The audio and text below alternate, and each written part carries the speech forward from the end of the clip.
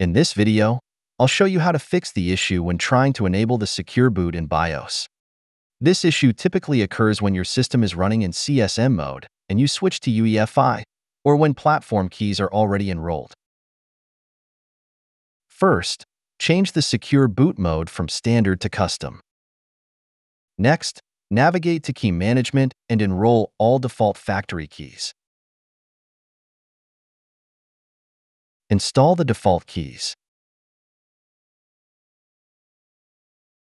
Return to the main menu and enable Secure Boot.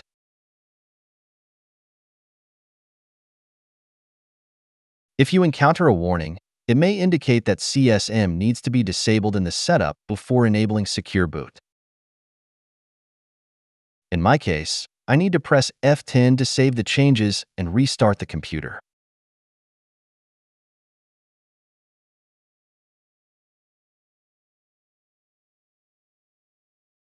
Once the computer restarts, we can try enabling Secure Boot again.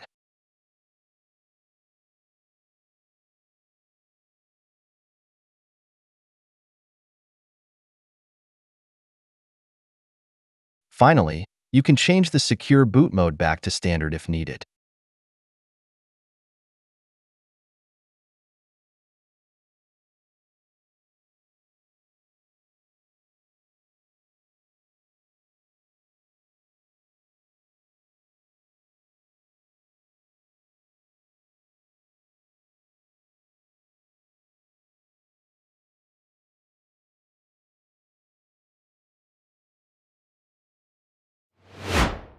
Additionally, you got this error because you're using the old version of the BIOS. Let's try to update to the latest version of the BIOS. For example, I've updated the BIOS to the latest version.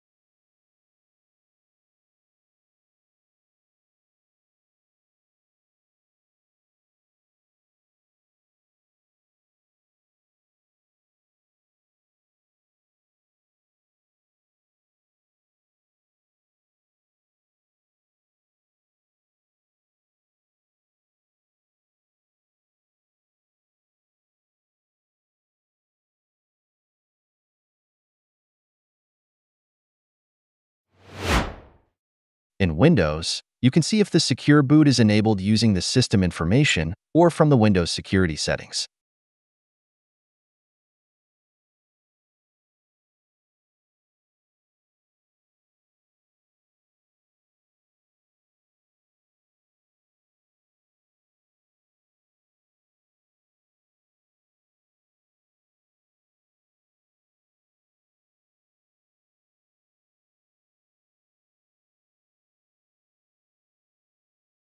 That's it.